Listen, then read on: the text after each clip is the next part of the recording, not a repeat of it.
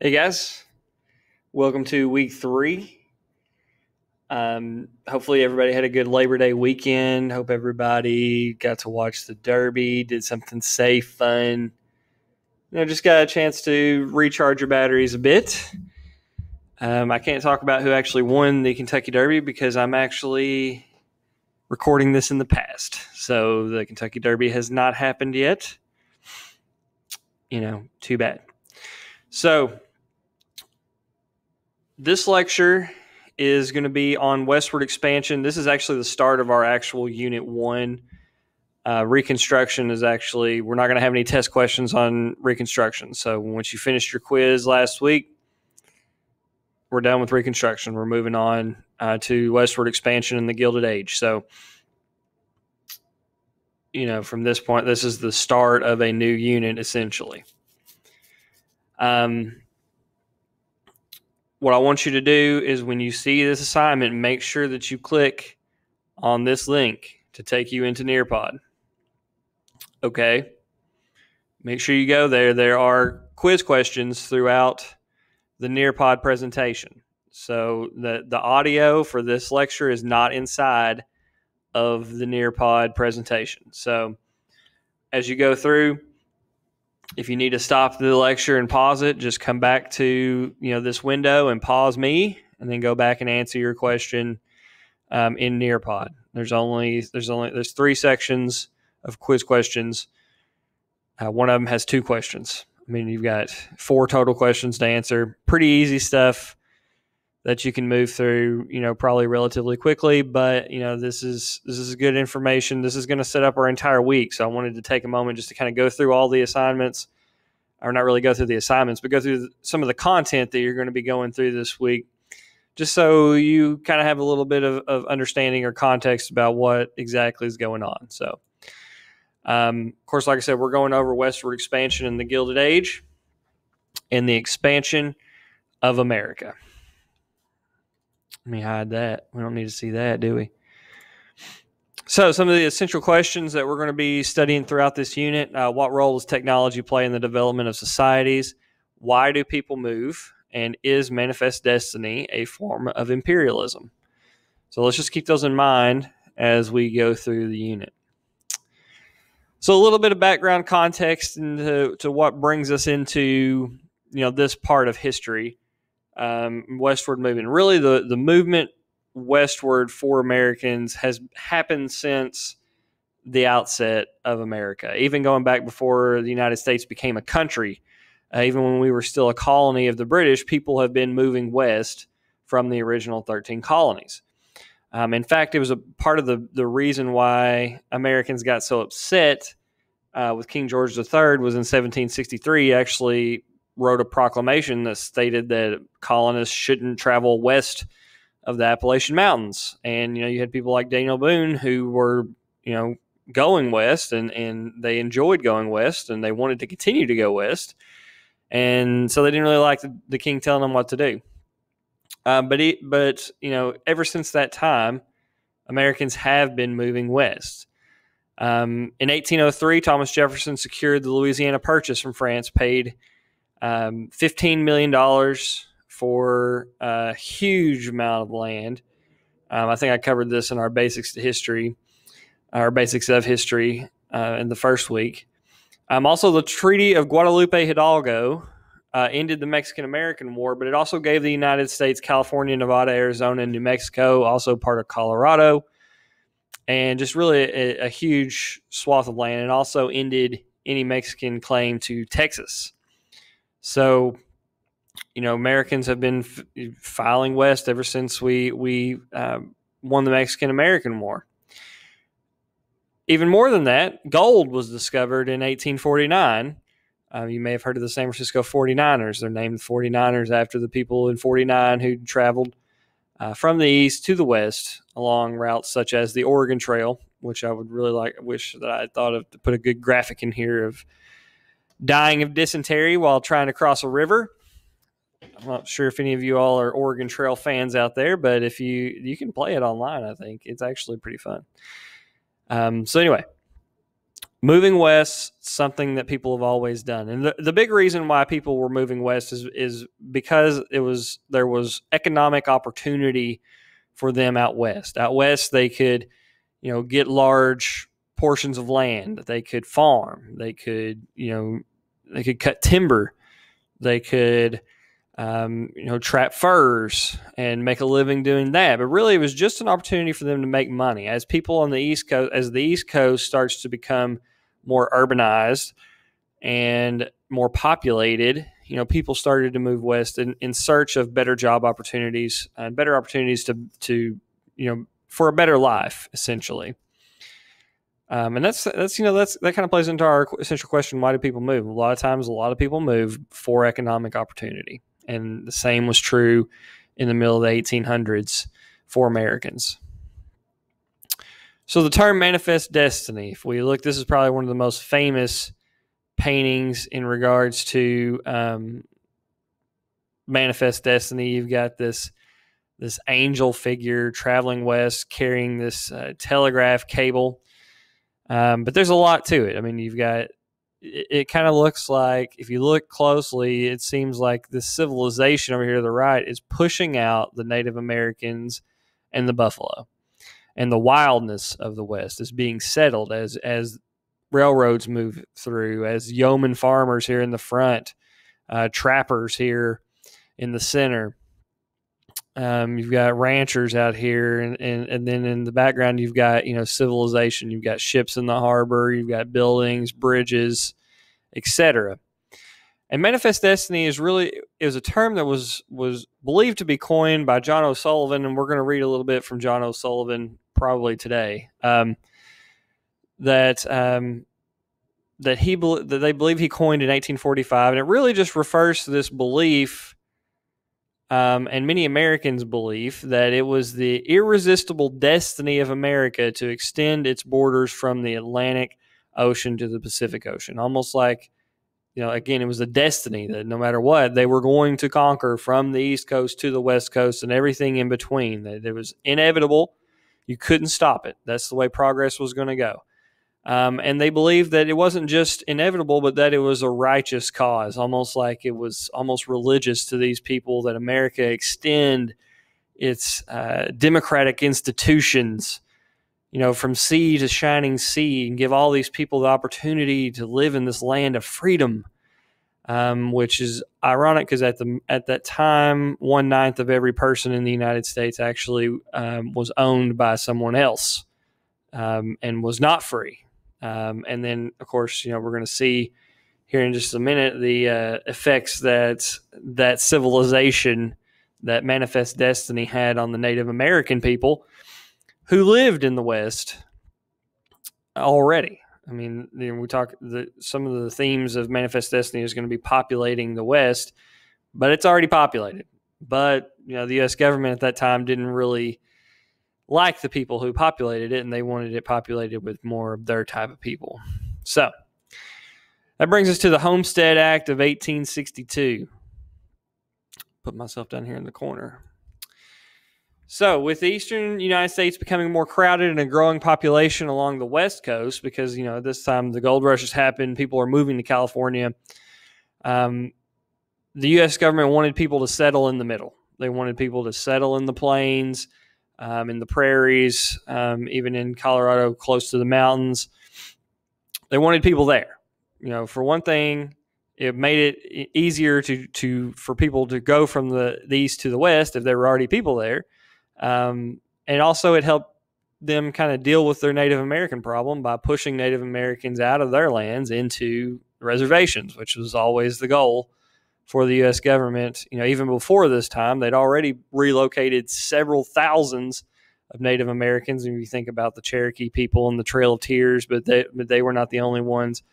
The Creek, Seminole, Choctaw,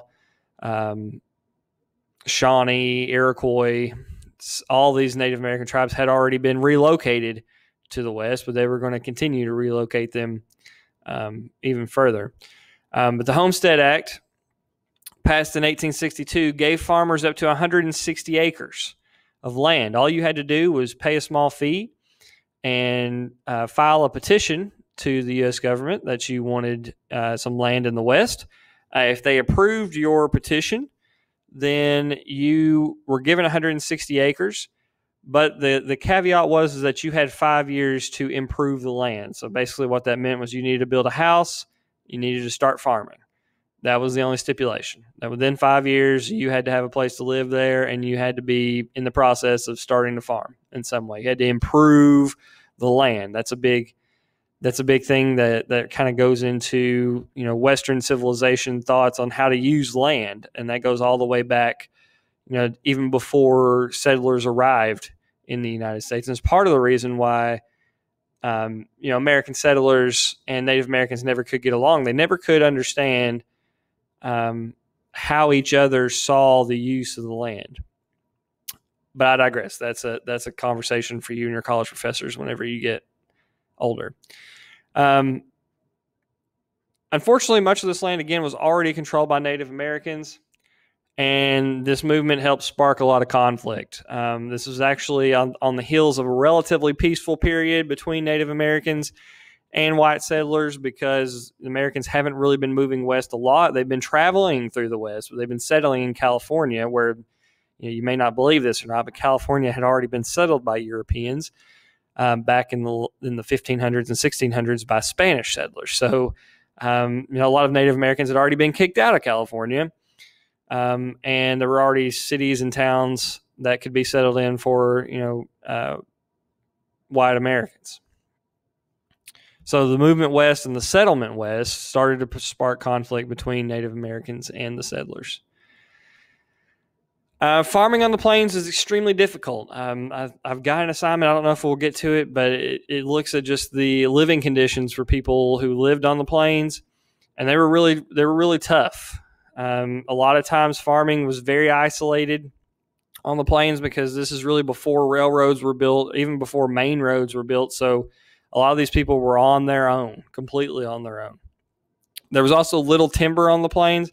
I don't know if any of you have ever been to the plains, but it's mostly just pasture land, and the wind blows really hard, and there's just not any trees.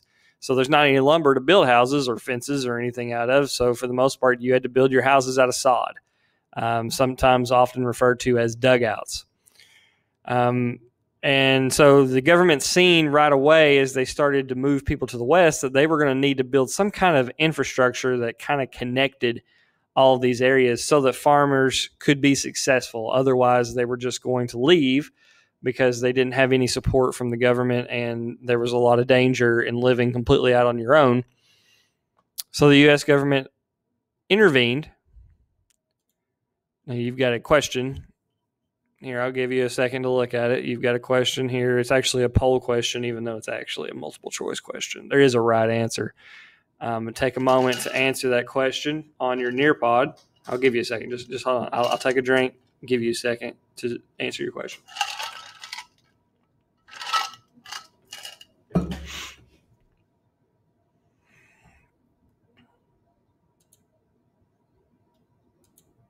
Okay, moving on. The Transcontinental Railroad. This railroad, transcontinental, means across. Trans means across, so across the continent.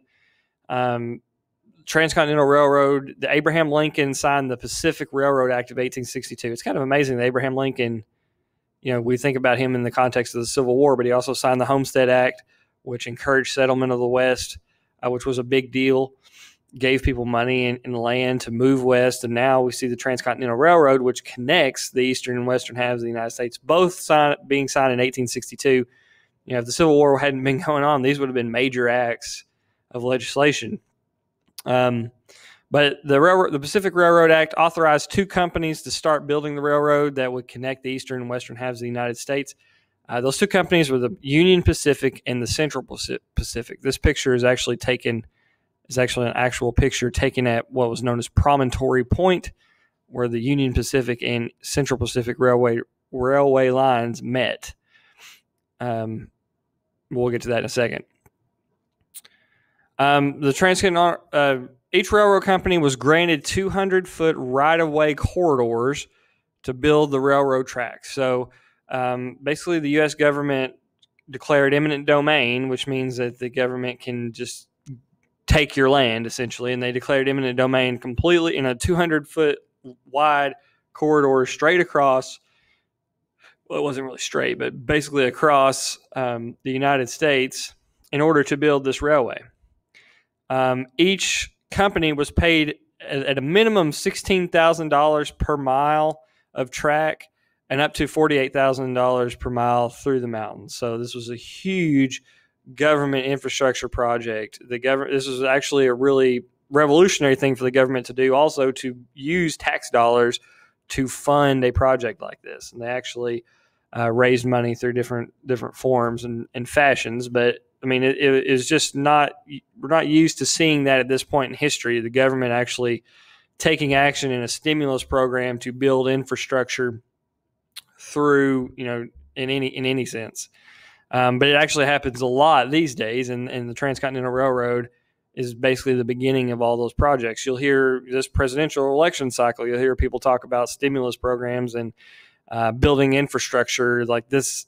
This is the brainchild that sparks all of that. Both sides employed immigrant labor groups, but the Central Pacific especially employed thousands of Chinese immigrants to help build, especially the very dangerous work of building tunnels and bridges through the mountains. The Sierra Nevada mountains are especially treacherous. Obviously, we know about the Rocky Mountains as well, and it made life very difficult. And a lot of people wouldn't do it for the wages that they were being paid, but there was a lot of Chinese immigrants that were moving to America at this point in our history because of some problems that were happening in China. You may remember from your world history class talking about the Opium Wars and the Boxer Rebellion, which actually happens later, but it's actually a bad time in Chinese history. And a lot of peasants are completely dirt poor. They hear about the gold rush in 1849, and so a lot of them start to come over to try to make some money that they can send back to their families in China. Ultimately, most of them are not going to find a lot of gold, but they do find jobs, especially working on places like the railroad. Finally, at Promontory Summit, the two railroads finally met on May 10th, 1869. And that was the completion of the Transcontinental Railroad. This picture here is actually a picture of what you would call a boomtown. I believe this is actually San Francisco. You can see the streetcars and the carriages in the front. But more connections would eventually be built into the Transcontinental Railroad, which built that infrastructure that linked basically the entire United States together. And all of a sudden, almost overnight, goods that used to take months to be shipped from one coast to the other can now be moved in a matter of days. Before this was built, it took about 2 to 3 months to ship something from San Francisco to New York, because what you would have to do is you would have to put it on a ship. That ship would have to travel all the way around South America and back up around the Gulf of Mexico, around the east coast of the United States to New York. And if you think about it, that's a very dangerous track, especially for, even though we have steam-powered ships at this point, most of them are still made out of wood. You don't really have your steel ocean liners yet, which you will eventually, but you don't have those right now, and they're especially susceptible to storms and things of that nature. So it's very expensive on top of being, very time consuming. Now, all of a sudden, you can put something on a railroad in San Francisco and have it to New York in about 8 days, which it actually just completely revolutionizes, the way that we do business, or the way that business happened in the northeastern United States. And it fueled, big booms in industrialization, which we'll talk about later on in this unit about the problems that created. Because anytime you have a major change, it's not always going to be smooth. Even though it's a good thing in a sense, there's always issues that comes along with things like that. And you also had boom towns that started to pop up throughout the West around these important railroad junctures. So whenever you have like a railroad hub where railways are stopping and people are getting off and getting on, people started to build towns around those places. And they started to settle in those places. And then you see really basically the building of America around this railroad infrastructure. So you got another quiz here about railroads, the impact of railroads. Or the impact of settling in the West. Go ahead and answer that. I'll give you another second. This is a good time to pause me or just skip ahead for a second if you want to.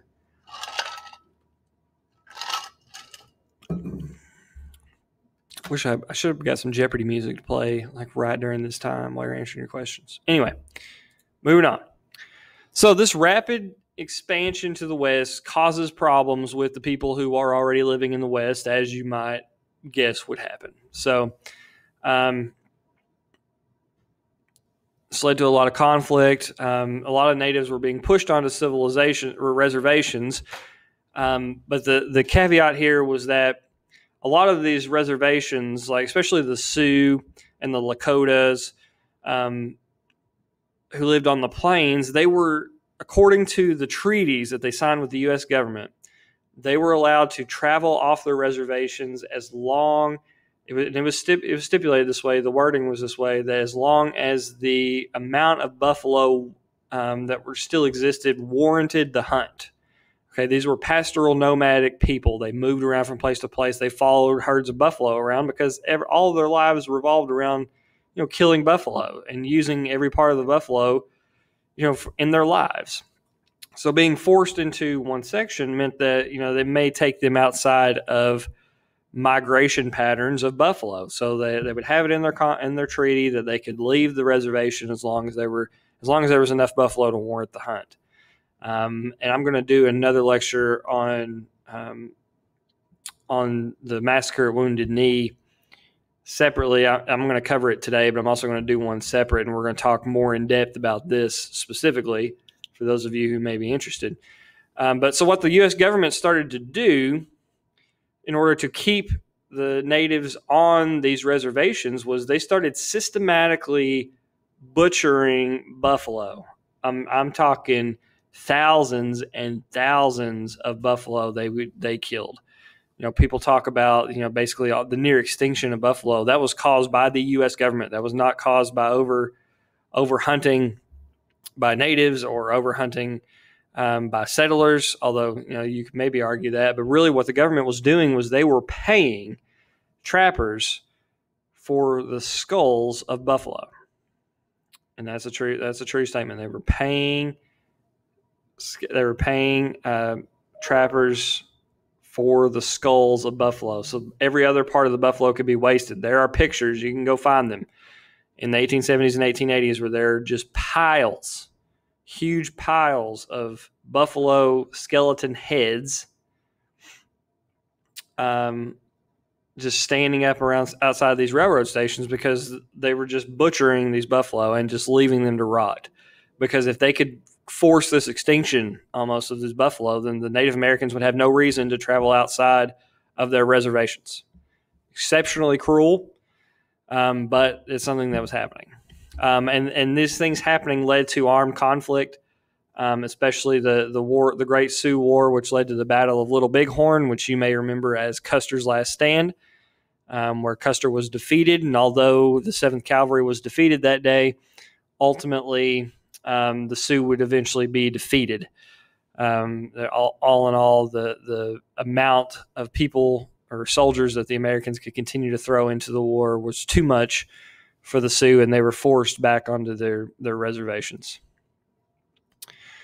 So while they're being forced onto the reservations, in 1887, something called the Dawes Act gets implemented. And this, although you may think that forcing people onto a reservation and not allowing them to leave by way of actually butchering an entire population of migratory animals would be cruel.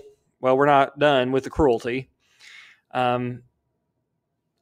The U.S. government didn't stop with forcing Native Americans onto the reservations. Now, the Native Americans, especially in the Black Hills of South Dakota and North Dakota, they owned pretty large amounts of land or lived on pretty large amounts of land, but they didn't believe in using the land the way that the American government thought that civilized people should. Remember, in the Homestead Act, they forced people to improve the land if they moved onto it. Well, Native Americans weren't farmers. They didn't improve the land. They actually believed in something that's called usufruct land rights, and they believed that everybody just owned land in common. Everybody could use the land together, and they own way more land than 160 acres per family. So what the U.S. government did in 1887 was they divided Native reservation territory up so the individual members got a certain amount of land. Like if you were above 18, you got 160 acres. Their family, their sons would get 80 acres, and then down to 40 acres for people who weren't 18 yet. And this led to a drastic reduction in Native territory because, again, they owned more land than you could branch out to, break up by 160-acre lots. So what the government did then was they started selling off Native American lands outside of that 160 acres.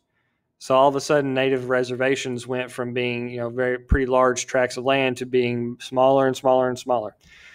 I mean, it also forced natives to give up their cultural practices. They basically held the land in a trust for 25 years. The government did. They held the land in a trust, and they didn't give it to the Native Americans unless they abided by certain laws. They had to farm it. They weren't farmers. They had to farm it. They actually basically helped force Native Americans to send their kids. They pressured them to send their kids to boarding houses, and we'll talk about the Carlisle School for Indians and some of the other schools that existed, that basically tried to civilize these natives and forget about their cultural practices, cut their hair, forget about any kind of rituals that they were part of, and become Americans. And you'll see, basically assimilate or integrate into American culture, and you'll see that it actually, it actually turns out to be, fairly heinous in some ways. It's kind of like somebody forced you out of your home and told you that you couldn't live the way that you had always lived and your ancestors had always lived, and all of a sudden you have to live this way. And if you don't, then there are repercussions for that. So the Dawes Act, all of these things in combination. Okay, so you've got the Dawes Act that's forcing, that's basically cutting into reservation lands. You've got the Native Americans they're not able to continue hunting buffalo because the buffalo are becoming extremely scarce because the American government is systematically killing off every buffalo they could find. Then you have, conflicts that you're not able to overcome. And basically the Native Americans get into this situation where they just feel really hopeless. There's nothing they can do to deal with the situation that they're in. And so, but there has to be a reaction. And this is, if you look through history, there are several moments like this, the Chinese Boxer Rebellion, the Boer Wars in Africa, where you have a people who are so oppressed that they don't really know how to handle that situation. And so they usually kind of turn to methods that may seem extraordinary in some cases, not extraordinary as in like, wow, this is awesome and it's going to work. More like we may look at it today and think that it's kind of silly. But you have to understand these people are oppressed to the extent of what they're capable of, and they don't have any way to deal with it. So, in the wake of all this, a northern Paiute Native American leader named Wavoka has a dream one night about this dance. That if you do this, if he does this dance, all of a sudden the return of all these fallen soldiers are, their souls are awakened, and with their help, the natives are able to push the white settlers out. And it brings back, the herds of buffalo that have been gone. And he starts to kind of prophesy this message around. It becomes known as the ghost dance. And basically, they think this is their way out, that if they do the ghost dance successfully, then they will be able to push out the white settlers, push out the American settlers, and return to their way of life. That's all they really want, is just to return to their way of life. They don't even really want to kill these white settlers. They just, their whole goal is just to push them out of the territory that is theirs, or that they believe is theirs, or that even the first, treaties that were signed with the American government were. There's actually a landmark case just recently that the Supreme Court decided that in Oklahoma, the U.S. government had to honor its treaties that had been signed, back in the 1800s over land disputes, and basically it's redivided Oklahoma back up into, basically reestablished these Native American reservations And, that's really the whole point for a lot of these Native Americans, is that they have signed these treaties in good faith with the American government, and the American government continues to break those treaties and try to sign new treaties that are less advantageous to the Native Americans than the previous ones were. And, so sometimes when we think about history, we think that, oh, this is a long time ago, 1890s, whatever. But this is still today. I mean, this is still happening. Even now, there's still disputes over this land. There's still disputes over the pipeline, the Keystone Pipeline. That's going through this same Native American Lakota Sioux land. So anyway, back to the point. Trying not to get too off track here. I could probably rant for days about all this. So the group of Lakota Sioux, or a group of Lakota Sioux, starts practicing the ghost dance. They meet with Wovoka. They think that he might be right, so they start practicing the ghost dance, and this really alarms white settlers in the area, because they think that this is basically like the beginnings of a huge Native American war, to try to basically drive them out. So they become worried. They reach out to the U.S. government. So the local military comes in, and they want to arrest Sitting Bull, who is the leader of the Lakota Sioux tribe. They go in, about 40 policemen, they're really more like soldiers, go in to try to arrest him. They're trying to take him out. The Lakota Sioux don't want this to happen. Obviously this is their leader. They kind of push back a little bit. A member of the Lakota Sioux shoots one of the soldiers, who then shoots Sitting Bull. And then another person shoots Sitting Bull. Like first he gets shot in the chest, then they shoot him in the head, and he dies. And this sparks a lot of outrage. As you might imagine, if you're a leader, if you're in one of these tribes, and your leader gets killed, then you might be pretty upset. So a lot of these Sioux decide to leave their current reservation, and they want to take shelter at another reservation that's just a few miles away with other Lakota Sioux. The word gets out that they're traveling, and the U.S. government, or the U.S. military, the 7th Cavalry, the infamous 7th Cavalry, stops them on the banks of the Wounded Knee Creek, and they force them into this camp. And the goal for the 7th Cavalry is supposed to be that they're going to confiscate all the weapons that the Native Americans have. They actually, they do have guns at this point. They're not very many. They're not really any threat. But they want to confiscate them, just make themselves feel better, basically, that, if they're going to doing the ghost dance, they can do the ghost dance, whatever, but as long as they don't have any guns, then it's fine. So the next morning they go into the camp, and they start trying to confiscate the weapons. They start trying to stack them up. And there is the story goes that there is a member of the Lakota Sioux who is deaf, and they're not able to communicate with him. He doesn't understand what's happening. When they try to grab his gun fires into the air.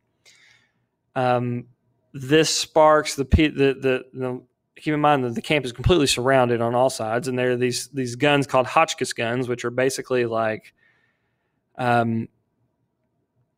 not really modern, but advanced artillery, as well as machine guns that are surrounding this area. And when that gun goes off, everyone on the hillside starts to fire down onto the camp. And they start to kill all the Native Americans that are inside of the camp. Although a few do survive, most of them do not. Over 200 men, women, and children will be murdered at Wounded Knee. The massacre occurred on December 29th, 1890. 90 Sioux men and over 200 women and children would be killed. 30 U.S. soldiers are killed in the resulting action, but pretty much all of them died from friendly fire. For their actions, over 20 medals of honor would be given to members of the 7th Cavalry for their actions. And just think about that. Just think about that. The fact that this was a massacre, that people who did not have weapons were murdered by the U.S. military, and over 20 members of the 7th Cavalry who had performed the actions were given medals of honor. To put that into a little bit of context, during World War II, over 64,000 Native Americans would fight for the United States military during World War II, and only 3 would be given medals of honor at any point for actions contributed during World War II. Now, you could say that before, I read somewhere that before 1919, medals of honor were given out, a lot easier than they are now, but still, just think about that for a second. And also, at Wounded Knee, there was a memorial put up for the U.S. soldiers who died, and all the natives were actually thrown into a mass grave, and there was no remembrance paid to them for years. It wasn't actually until the 1990s that a memorial was finally built by the U.S. government for the Native Americans that had been massacred there. So that pretty much sums up in Native American relations in the late 1800s. They were always viewed as a hindrance to white progress by their own very existence, and their lives were not considered equal to those of whites, and they were just not treated fairly at all. So you've got another quiz, a couple questions to answer about Native American relations with the United States government. Go ahead and answer those. Hopefully the next time we talk, it'll be on a little more uplifting note, which we'll be talking about the Gilded Age and inventions and progress. And we'll also be talking about immigration. So maybe we won't be so uplifting. I don't know. It takes a little while to get too uplifting. The late 1800s are a rough time for minorities, immigrants, Native Americans in American history. So go ahead and answer those questions. Hope everybody's having a great week. I will talk to you guys later on this week. If you need anything from me, make sure you reach out. Just send me an email directly, bradley.woodcock@wayne.kyschools.us, or you can call the school. We can set up a time if you need to come in person and do some work up here at school. Feel free to just let me know, and we can make that happen. I can't have a lot of you up here at once, but if some of you want to come up, just let me know in advance, and we'll schedule some time. Okay. All right. Hope everybody has a great week.